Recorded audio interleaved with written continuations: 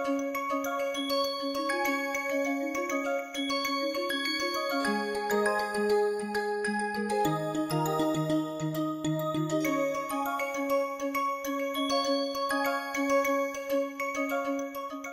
today, of course, I am not going to do anything new.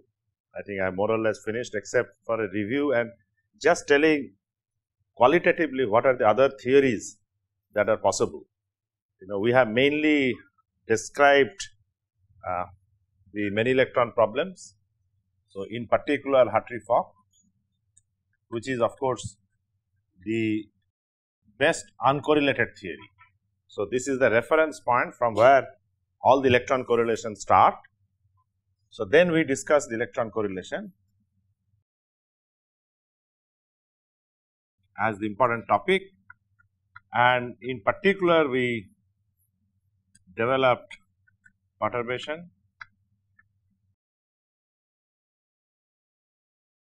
the algebraic as well as diagrammatic,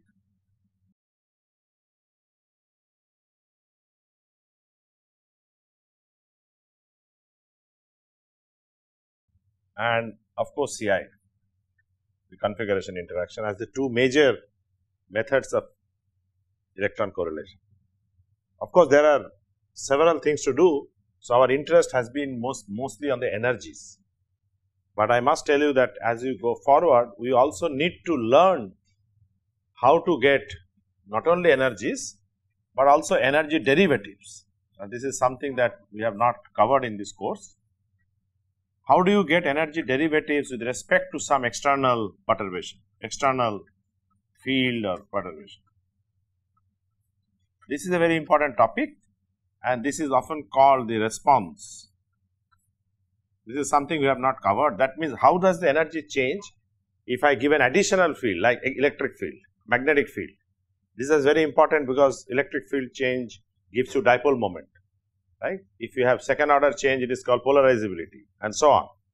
So these are also very important to calculate analytically. So I must mention the numerical calculation is very easy because you just put an external electric field, your one particle potential changes, you keep doing whatever you want to do and take a numerical derivative. What is of importance is of course analytical derivative, analytic derivative, and this is something that is a very important part of quantum chemistry. Not only external field, equally important or even more important are the nuclear coordinates. And this is a very part that we discussed, that if I change the nuclear coordinates, then of course my Hamiltonian will change because the external potential changes. How does the energy change? And these are basically known as, these derivatives will be known as the gradients and the Hessian. Many of these are used for geometry optimization. Why I am saying? Because in quantum chemistry, a very important part is to optimize the geometry of a molecule. So what do you mean by optimization of geometry? If you calculate the potential energy surface like a diatomic molecules, we have to find out where it is minimum, right? The simple hydrogen molecule, if I do it correctly. So this is the point which is 1.4 atomic unit or whatever for H2 molecule, it is a minimum. So for a complex polyatomic molecule, we have to find out where the equilibrium geometry is. So what we need to do is to calculate this energy, which I call potential energy. I hope all of you remember what is the difference between V and E electronic. What we have done, the calculation is E electronic, because in the Hamiltonian we have not added the nuclear repulsion term. So if you add the nuclear repulsion term, which is a constant, so it will not change anything, you get the potential energy. So for gradient it is very important because this part is also a function of nuclear coordinates. Okay. So when I do the gradient, I have to calculate del V del R, all R, let us say there are n number of R's, nuclear coordinates, which are basically degrees of freedom, vibrational degrees of freedom like 3n minus 5, 3n minus 6. Then you know that for a minimum, each of them has to be 0. So this is a very important equation. So what we mean by analytic derivatives is to calculate these analytically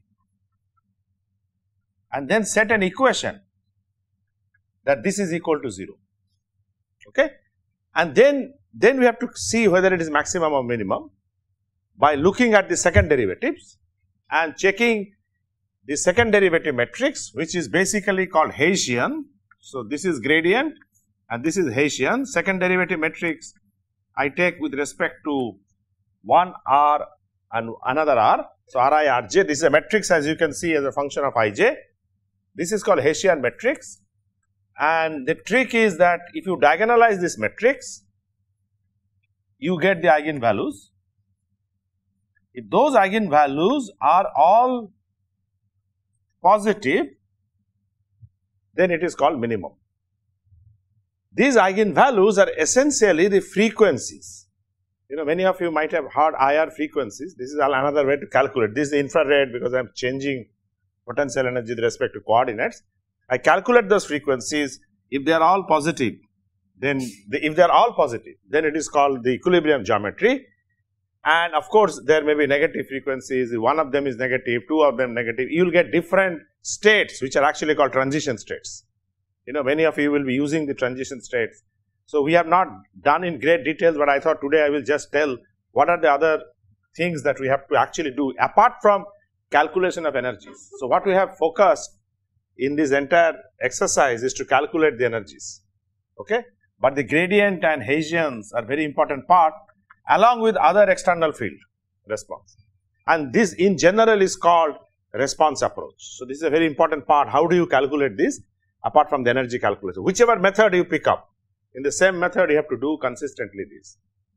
We have of course discussed within the energy important problem of size consistency in great details. When is a theory size consistent? When is theory not size consistent? And in particular, we discussed the Hartree-Fock, that Hartree-Fock itself may not be size consistent. When even a restricted Hartree-Fock, R Hartree-Fock, when a closed shell molecule fragments into open plus open, it is not size consistent. However, if they goes into closed plus closed, it is size consistent. But then even if it is size consistent, if I do approximate Ci, the size consistency can go down. So, in particular, we have taken a system of H4 getting into H2 plus H2. So, with an example, we showed that H4 can go to H2 plus H2 correctly in the case of the restricted Hartree-Fock, but here this correction breaks down if I do an approximate Ci, and in particular we discussed DCi. I hope you remember this particular model problem. This model problem was essentially a Hartree-Fock 1 bar. Note that whenever 1 bar will be used, please remember it is a spin orbital with 1 as the special orbital, beta as the spin orbital, spin. So, that is something that you should have no confusion. So, this is just called chi1, chi2 in our nomenclature, where chi1 is 1 alpha, chi2 is 1 beta. So, that is the spin orbital, okay. So, please be careful even whenever we ask, be careful of the symbols. So, if I am saying chi1, chi2, then of course, this will be chi1, chi2. If I am writing in terms of special orbitals, this can be written 1 bar, and then 2 bar becomes chi3, chi4. So, a very simple minimal basis problem where this is orbital, special orbital 2, this is special orbital 1, we have done in great detail, and in particular we discussed the wave function, the DCi wave function, which is 1 bar plus C 2 bar. Remember, this is a DCi wave function, and this is actually full Ci for this problem if we restrict ourselves to a symmetry adapted state. So, let me just quickly tell you why. As you know that this symmetry is sigma g. All of you know for hydrogen molecule, when I do this, it is a sigma g, 1s A and 1s B symmetric combination, and this is called the sigma u, which is anti-symmetric combination, okay. So, if I do a 1 electron excitation from G to U, which can be a part of the Ci, SDCi, full Ci, the 1 electron excitation will lead to a symmetry which will be G into U, because one of the electrons will be in sigma G, one will be in sigma U. So, that will become a small u symmetry, okay. Remember that this is sigma G square. So, sigma G square has a group theoretic symmetry which is singlet sigma G, capital sigma g. I hope all of you are more or less familiar that the capital sigma is for the molecular term symbol, small sigma is for the orbitals, right. So, this you have done in MSc itself. So, if I restrict only this wave function to singlet sigma g, then you can imagine I cannot have any function which is singly excited, because it will involve one g and one u. This will then become u state. I am interested only in g state.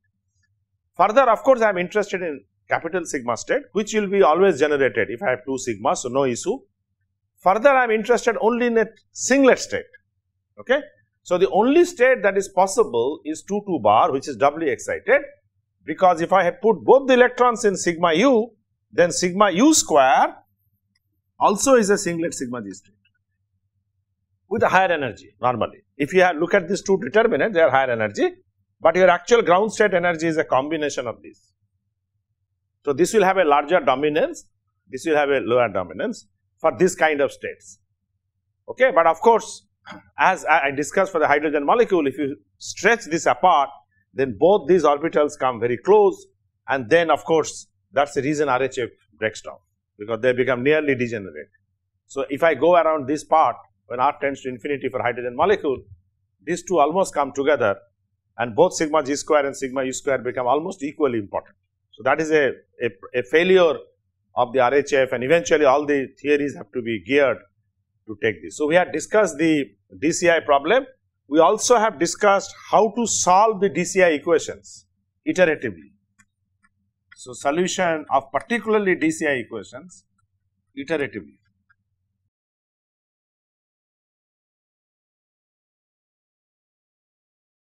Of course, DCI or any CI can be solved as an eigenvalue equation. So, let us not forget, but we iteratively essentially means that we do not want to solve the entire eigenvalue problem. We want to look at only the ground state or the lowest root in an iterative manner. And very often we have started with an A correlation expression in terms of E correlation and set E correlation equal to 0 as the first guess, and then you continue so this also we have discussed very elaborately. So, I just wanted to mention this. I should now mention few of the other theories for energy calculation which I mentioned. Alright, so perturbation I have already told you that we have discussed yesterday also in great detail, diagrammatic and connection with algebraic, except that we have not proved the link cluster theorem. We have simply used the link cluster expansion of Goldstone, and yesterday we gave you a model problem. I hope you remember, practice problem of MP4. So, please try to do. I have given a fourth order diagram. So, do not say that the fourth order is outside the syllabus. I have given the diagram yesterday. If I give a diagram, you should be able to write the algebra with all the Hugenholz rule. There are only Hugenholz diagrams is what we have done. So, you should be able to write the algebra with the sign and everything correctly. Okay. Alright. So, apart from perturbation and CI, we said that we are going to cover, at least mention the names of a few more methods. So, one of the important methods is what is called the MCSCF. I think the name itself is clear. It's multi-configuration self-consistent field theory. Okay. So, this is known as the multi-configuration self-consistent field theory. So, let me just explain what it is.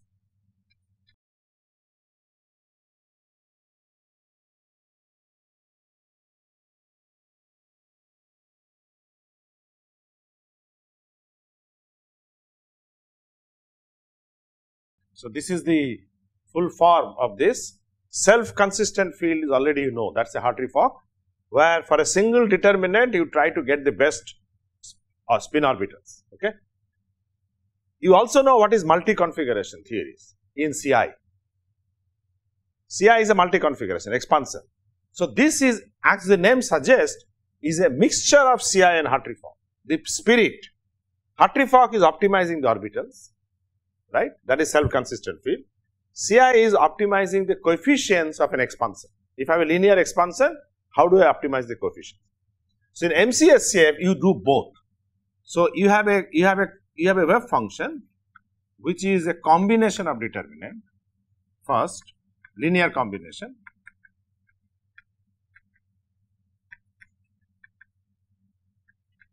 of determinants, and these determinants have to be chosen carefully. Then you optimize the energy with respect to both the linear expansion coefficient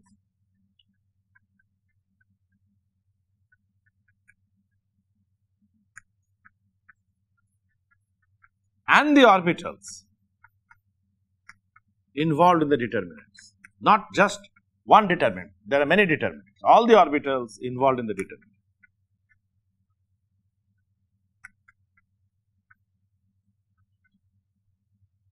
You can clearly see that this goes much beyond Ci. This of course is beyond Hartree-Fock because I have a multi-configuration function, and it can be a very, very accurate method, because depending on number of determinants, there are many orbitals. All the orbitals I am optimizing. Just like in Hartree-Fock, you remember, I wrote energy as a optimized with respect to orbitals, right? Orbitals essentially could mean LCA coefficients. Orbital expanded in a basis, so then coefficients are optimized, but essentially orbitals. And in Ci, it was a reverse problem, orbitals are fixed. If you remember the standard Ci that we did, we always went with a basis of orbitals, which was Hartree-Fock orbitals. With those Hartree-Fock orbitals, we constructed Hartree-Fock determinant, singly excited, doubly excited, and we only changed the coefficients. So the equation was only to get the coefficient which is an eigenvalue equation. Okay, we have again done this. You construct the H-effective matrix for the E correlation where the first term is 0 and then all matrix elements of H minus E Hartree-Fock with respect to all the determinants.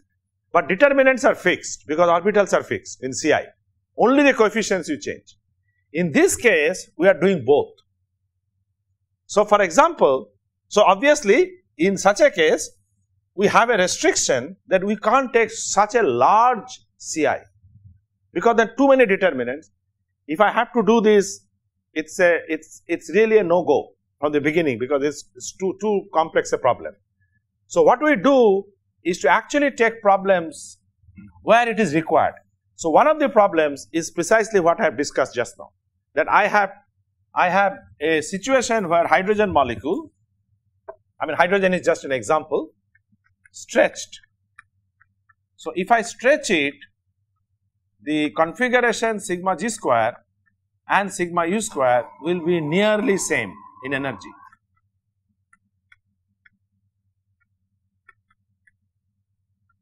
Okay, they may not be degenerate. They may be degenerate only at the separation point, but if I stretch, they will come closer and closer. So, basically, if this is the equilibrium sigma g and sigma u, as you go forward, this will go down, this will go up and something like this. Okay. So, this kind of system is not degenerate, but they have a name in quantum chemistry which is called quasi-degenerate. The quasi essentially means that it is nearly degenerate, not exactly degenerate. Now, in all systems and including degenerate systems, I need to construct the wave function not as I discussed, the Hartree-Fock fails, but I must need to construct the wave function phi naught as some C naught sigma g square plus C1 sigma u square, right. In a small model, this is exactly full Ci, 1 1 bar, 2 2 bar, except the C naught is 1. I mean, normally we have said C naught is 1 for intermediate normalization, but that's unimportant.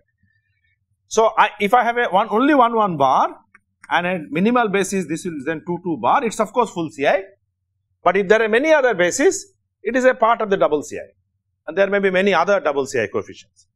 But knowing the physics here that only these two configurations are important, that is 2 electrons here and 2 electrons here, I can do a much better job than just doing a Ci. Note again, in a minimal basis, this is exact. Okay, I again repeat for a hydrogen molecule. But if there are many other orbitals, then it is not exact. So, to do exactly even DCi, I need to take many configurations, correct. I may have to take even singles for full Ci, because there may be another orbital with G symmetry, where I should be able to excite, because G into G remains G, right. Here it was only G and U minimal basis, so I can't do. So, in principle, the problem may be very large, even for hydrogen molecule, if there are many number of orbitals. But I know that only these two configurations are important, the rest are not important. In such a case, I should be able to write only as a combination of these two determinants, and then not only vary these coefficients just like in Ci, but also vary these orbitals themselves, 1 and 2. So, I would vary C0 and C1 as well as 1 and 2. Remember, the sigma g and sigma u, normally when I do Ci, I have taken from a Hartree-Fock calculation and fix it. But now what we are suggesting is that anyway this is an approximate calculation. Let's not just take Hartree-Fock 1 and 2, let's also try to re-optimize 1 and 2. So, the reason it will change is that now that we are optimizing the orbital 1, it is being optimized not just for sigma g square, that was the Hartree-Fock, but in the presence of another determinant. So, there will be a coupling term, and because of that the orbital 1 will change. Similarly, orbital 2 will change, the coefficients will change of course when I vary. So, it is a very complex problem, and this is exactly what is MCSCF, multi-configuration SCF. Multi is here 2, that 2 can be 3, 4, 5, but in general you do not do a multi-configuration SCF with 1000 configurations, because then there are so many orbitals. The orbital optimization itself is a nonlinear optimization, as you know, because orbitals are the exponential something quadratic, even Gaussian or whatever exponential term. So, they are extremely difficult to optimize. Hartree-Fock we could do because there is only single determinant. So, obviously, if there are 1000 determinants, you can't optimize the coefficient and orbital, they are very, very expensive. So, MCSCF has to be used judiciously. Those who will do MCSCF, remember, should be done for a particular problem where a few configurations are important. So, do not do a real Ci, because Ci you are taking everything. Even in Ci, of course, you do selection. I told you, by looking at the energy denominator, you can select determinants, amplitudes, but at least here I know that a few configurations are important. Okay, in such a case, you can actually do MCSCF. It gives a very, very accurate results. Many times these configurations are chosen by looking at active orbitals, and I will tell you what is an active orbital. So, let us take a problem of more than 2 electrons, so where it will be relevant. So, let us say that these are my occupied orbitals and this is the line, these are my virtual orbitals. This is not an orbital, it is just a line separating the occupied and virtual orbitals. So, this is my LUMO, this is the HOMO, and of course, I have many other orbitals here. So, I have let us say 10 electron system. Okay. So, up, down, whatever.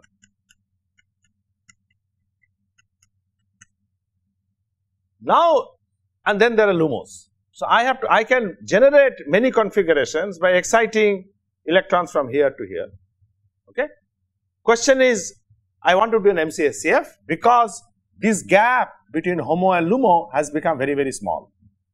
So, it is exactly the similar problem, that the gap between HOMO and LUMO has become small. So, there may be other configurations which are important.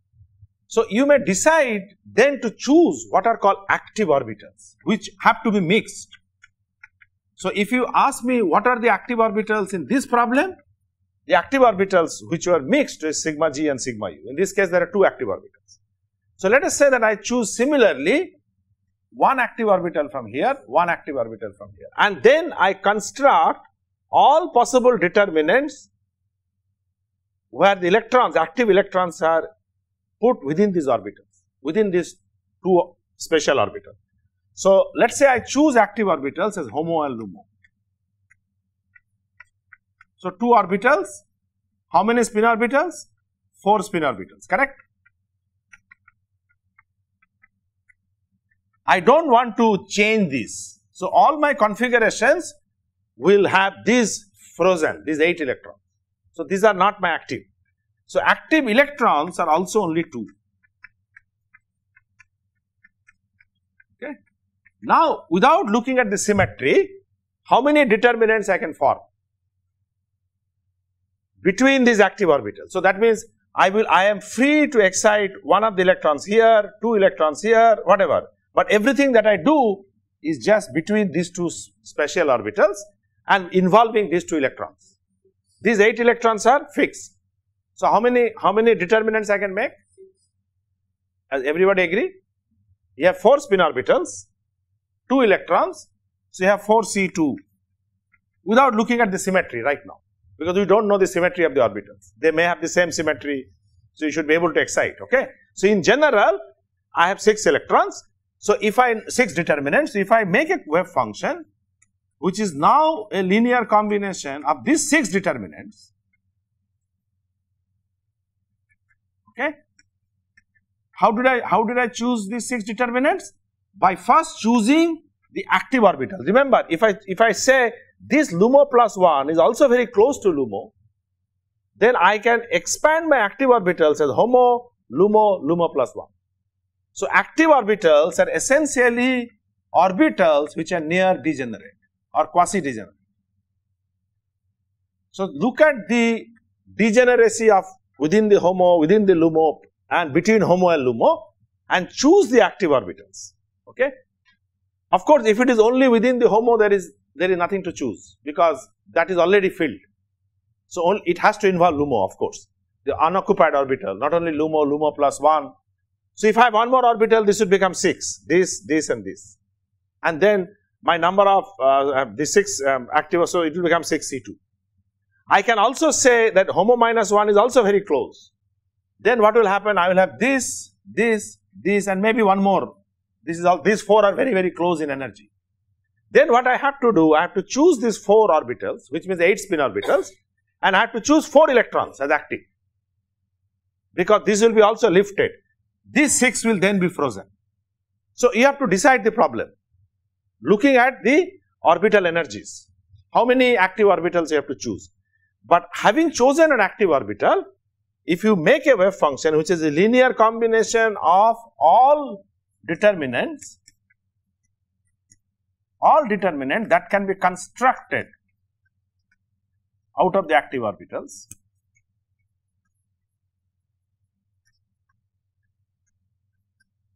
all, then it is complete, okay.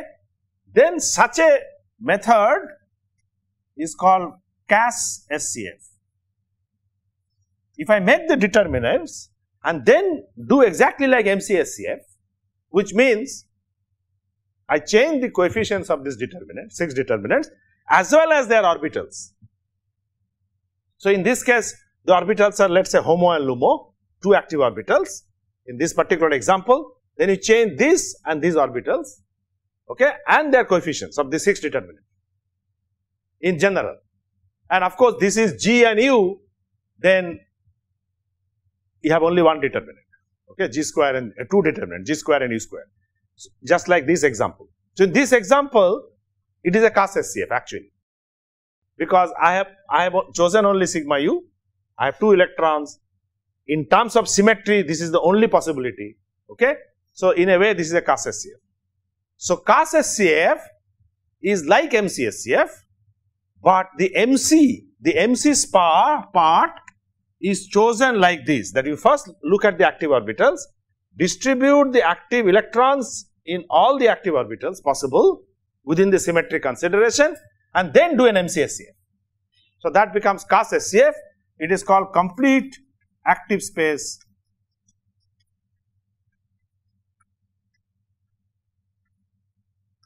and then self-consistent field theory. So, basically just the MC space becomes the CAS, complete active space. After you do CAS-SCF, there are many people who do within this multi-reference, multi-configuration function, another perturbation theory. That is very, very powerful, and that is usually called CAS-PT, perturbation theory. So, do a perturbation on CAS. So, these are all methods that are available. In fact, many of you will see this. So, you have a CAS and then do a perturbation theory. So, you get CAS-PT. So, you can have CAS-PT2, PT3, etc., depending on which order you do. Usually, CAS-PT2 itself is extremely time demanding, and people do CAS-PT2. And you can see that first of all I have chosen the important determinants. I am doing a CAS SCF, which means not just CI, changing the orbitals, and then top of it I am doing second order perturbation where other orbitals will come. Because right now other orbitals are left out. I have taken only HOMO LUMO. All these orbitals are left out in CAS. Okay, so when I do CAS SCF, remember the dynamic correlation from all these orbitals are left out. Only these two correlations are taken care, and this is usually called the non-dynamic correlation, where very few configurations are important. Now, I don't want to introduce these terms late in the course, but I just thought I will tell you. So, MCSCF or CAS SCF does the non-dynamic or static correlation very well, but you need these dynamic correlations. All the other bases, then you have to do a perturbation theory on that, and that is where CAS PD2 gives very good results. In fact, if you do second order perturbation, that's good enough. But in many cases, the dynamic correlation is not important. Only static correlation is important. Then you do CAS SCF or MCSCF. So, these two kinds of correlations are very important, static and dynamic. So, usually static comes from a few configurations, few important configurations. So, in that case, you can do just a CAS SCF. Dynamic comes from a large number of configurations, each of which is not very important.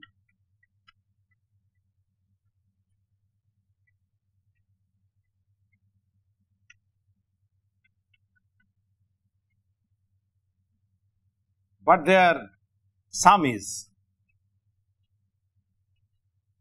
So, sum is important or sum cannot be neglected. So, I have to sum them also. So, this is what we have done so far.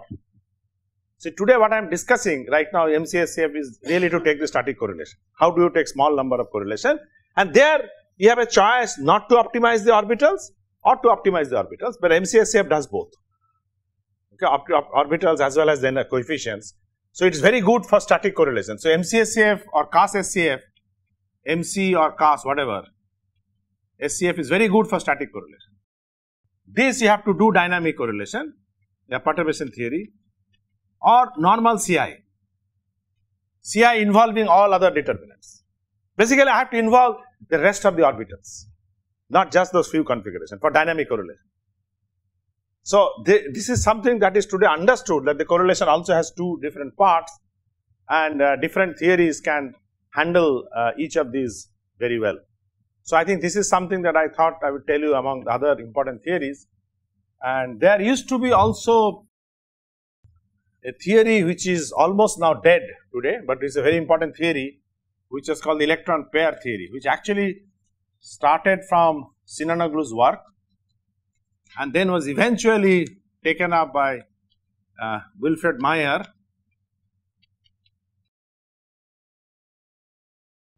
as electron pair approximation, and there were several approximations, independent electron pair approximation and different versions of coupled electron pair approximation from SEPA 0 to SEPA 7. There are so many small modifications. This is called independent electron pair approximation, coupled electron pair approximation. So, take electron pairs, how do you couple them, the way you couple, but today the electron pair theory is almost extinct. Most people don't do it,